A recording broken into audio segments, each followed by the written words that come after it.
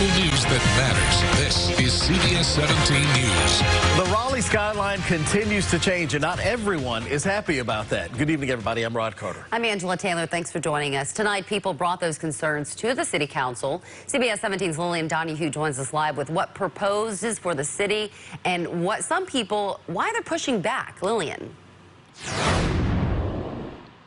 Well, definitely the skyline could be changing, and with dozens of people moving to Wake County every single day, development like this one behind me is all around us. But there are some communities pushing back, concerned about building high in the sky in the city.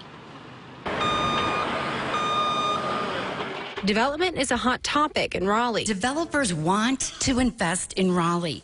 We are in the driver's seat. We need to set the expectations. With the Census Bureau estimating Raleigh to grow by more than 20% over the next 8 years, city leaders have looked to accommodate housing needs by allowing more townhomes and denser buildings.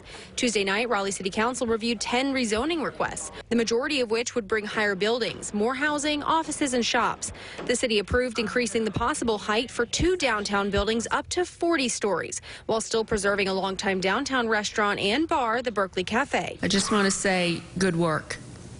Thank you. You listened and appreciate what you came back with. But the group Save Our Neighborhoods still worries that the denser zoning could mean increased costs of living in the city and losing single-family home neighborhoods. We can have something for everybody in our town, and we don't have to strip away all of our zoning laws and redo the city with a sledgehammer.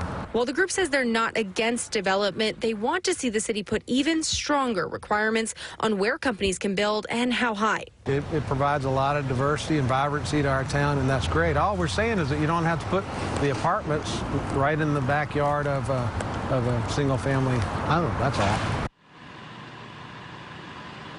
Mayor Marion Baldwin said that the city is going to host a public work session on October 18th to address affordability and housing concerns.